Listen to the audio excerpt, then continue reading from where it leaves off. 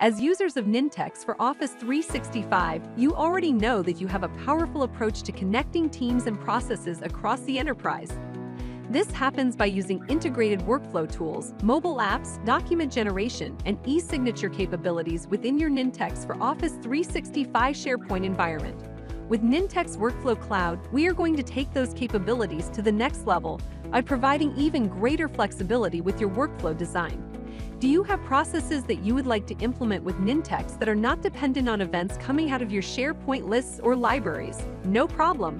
You will continue with the ability to integrate with Office 365. However, you can now design workflows that are standalone in nature by taking advantage of Nintex Workflow Cloud's connector services. Connectors allow you to integrate your workflows with many applications and take advantage of Nintex Workflow Cloud's associated actions or start events for those applications. For example, this means you could start a workflow with a new record event that comes out of Salesforce, then assign tasks to users in your organization to help onboard new customers. Then use other Salesforce-related workflow actions to update that data. Working with data inside your workflow becomes possible by what is called objects.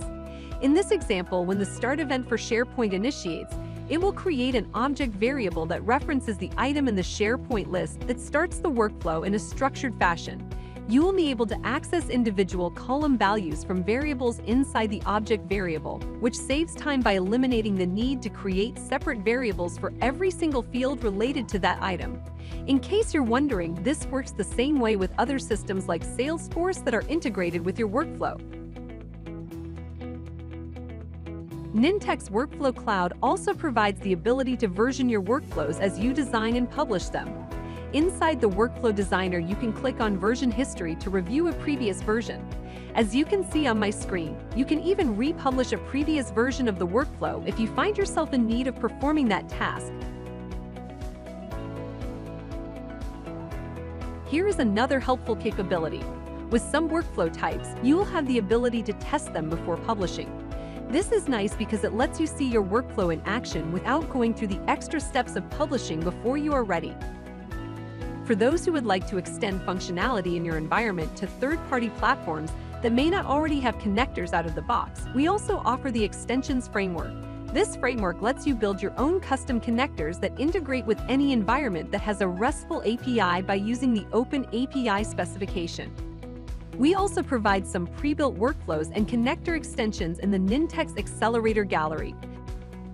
The connector gallery may be especially helpful to you if someone has already built the extension you need to connect to one of your third-party systems.